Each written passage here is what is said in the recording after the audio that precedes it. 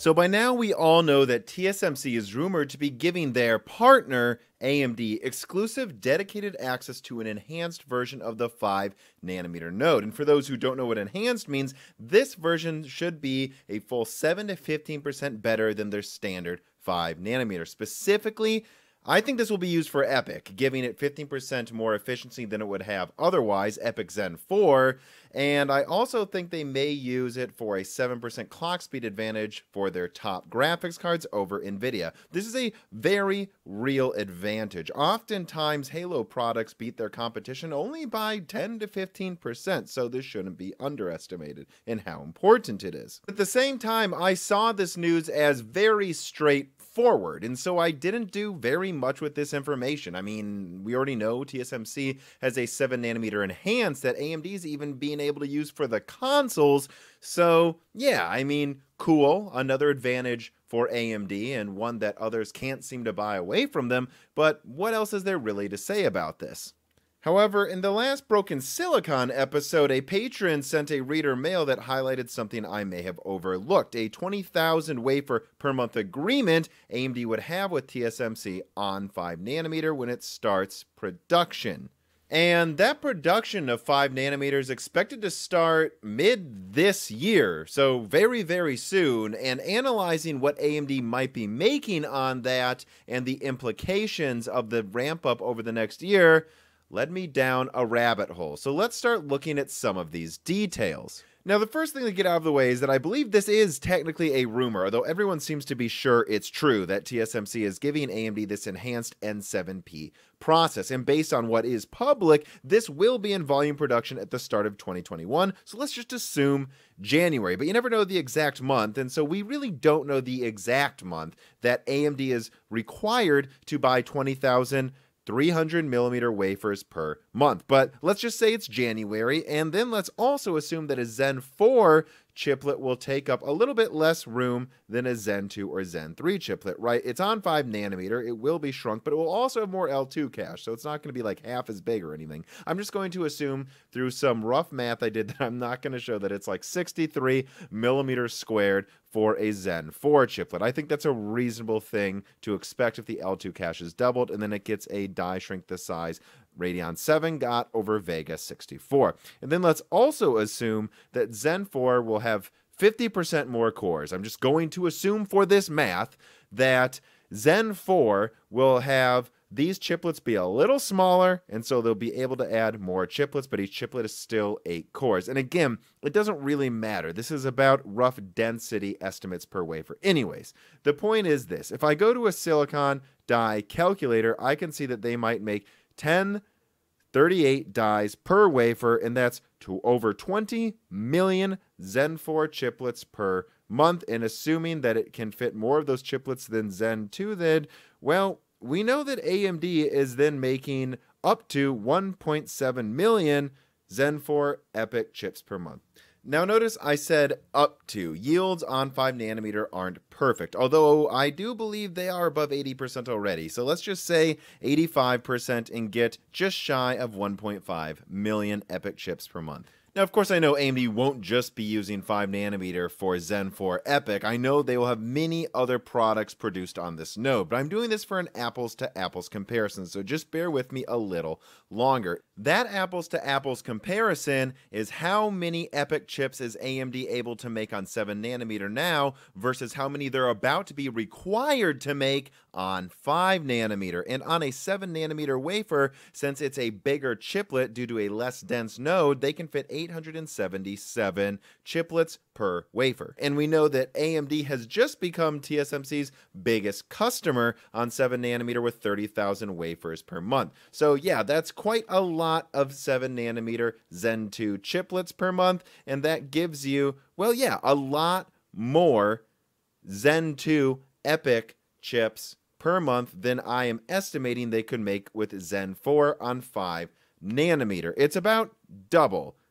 And well, at first glance, this may paint TSMC's 5nm as off to a rocky start compared to its 7nm sister. You have to remember that TSMC's 7nm node is way more mature now than it was when Zen 2 first started to be produced. Back then, if we remember, 877 chiplets per wafer at most, and then assume that because AMD's doubled its relative orders, let's just say it had 11% of the wafers being produced per month in early 2019, and then we can, by the only legitimate source I can find, estimate they were 40,000 wafers per month in early 2019 at 70% yield rates. We find that Zen 2 may have started production with about a fourth of the output of what it sounds like AMD is committed to producing on 5 nanometer by early to mid 2021.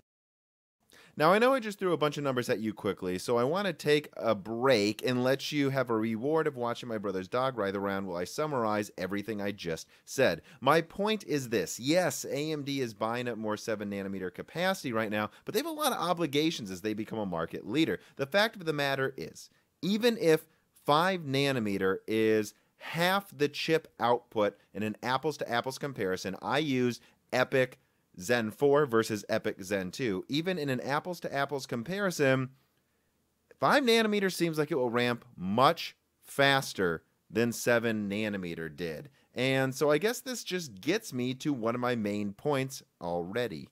A lot of people are calling Zen 4 2021/2022, and I wouldn't bet money that Zen 4 will have no problems and will definitely get out in 2021.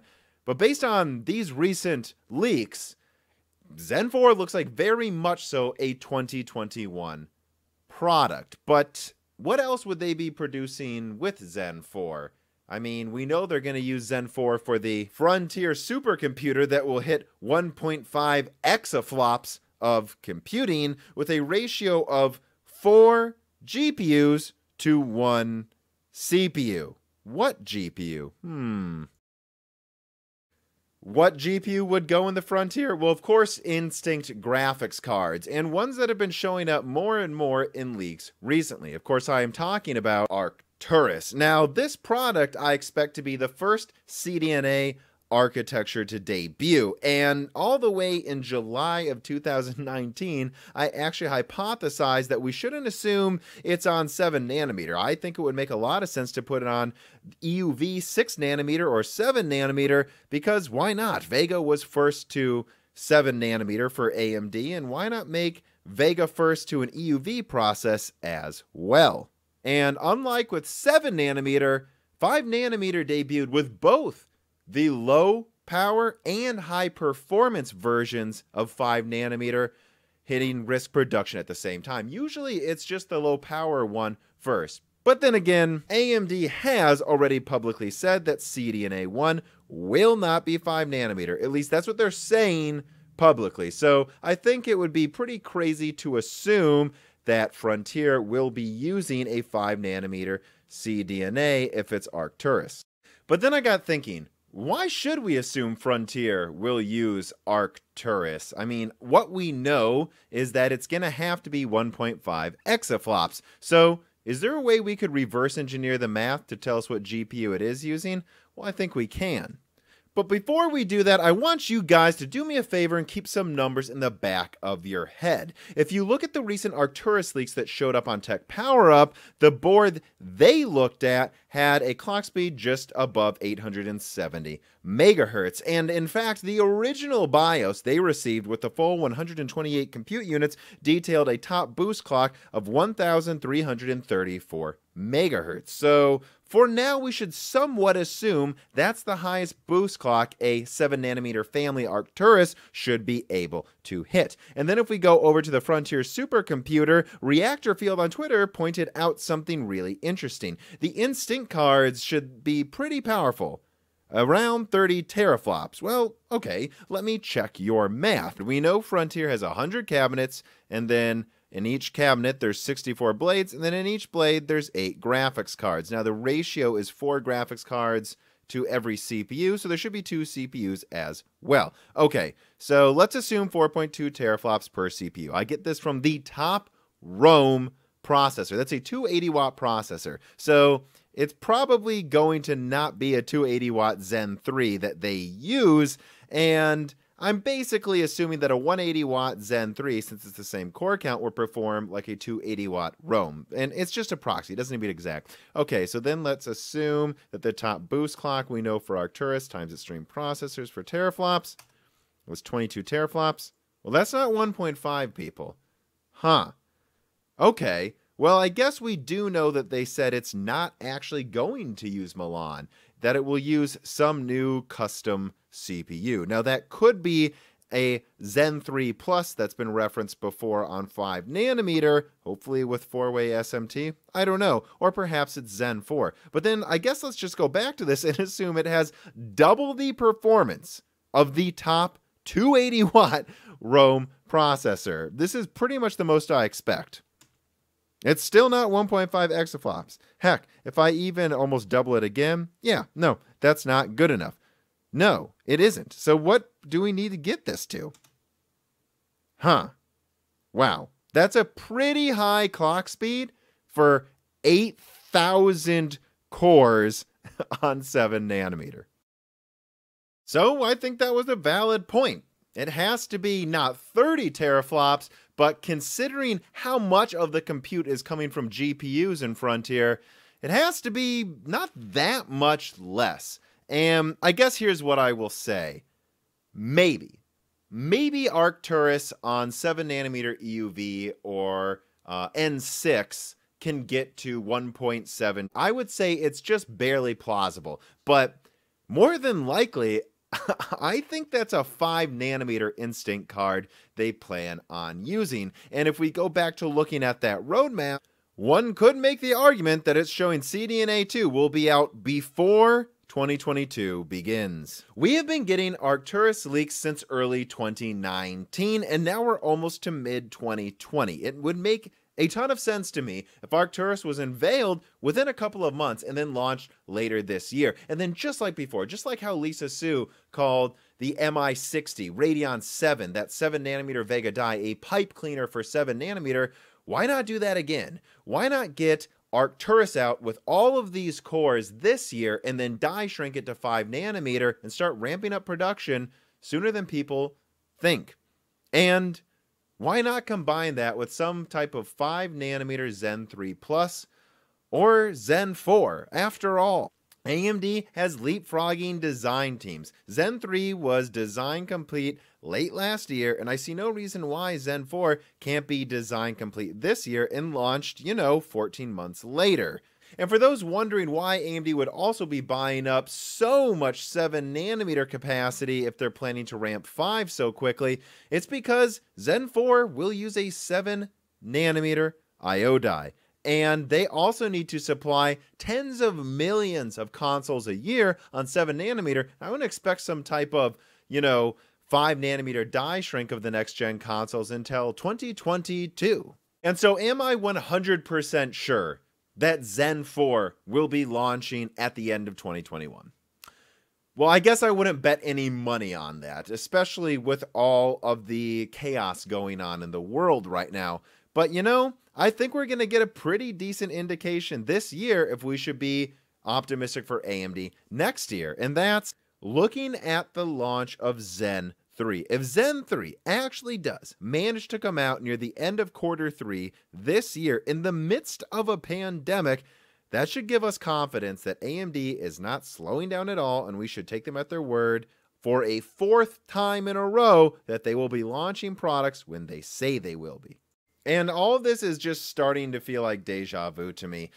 About this time last year, I was talking about Zen 3 a lot and how people needed to stop doubting that it will come out in under 2 years after Zen 2. And it looks like I'm going to have to start talking like that about Zen 4. Except this time it seems like AMD's weapons are even sharper than before. And that's because TSMC is legitimately a partner of AMD. They clearly, based on giving them this 5 nanometer enhanced node, have a vested interest in bolstering AMD as much as possible before Intel can respond. And it's pretty straightforward as to why. Intel doesn't buy TSMC's nodes, at least not yet. And even if they started to, they would rather have a much more rich bidder bidding against them in AMD. They are partners, And this is the war on Intel. And well, this war will be fought with many different products. Some of them have to be on 5 nanometers soon, and I've already given you 2 examples of what those products could be. Just like Zen 2 followed after Zen 1, right when people said it would, at a high performance level that everyone was doubting, I think the same thing's going to happen with Zen 3 and Zen 4. I really don't see TSMC's backing of AMD slowing down anytime soon. That backing will also benefit their graphics cards, and that's bad news for NVIDIA. Well, I hope you guys enjoyed that video. A quick reminder that according to YouTube, an overwhelming majority of you viewers recently are not subscribed to my channel. So please remember to subscribe and ring the bell button so you can see all of these other videos coming out from me soon. And of course, thank you for watching.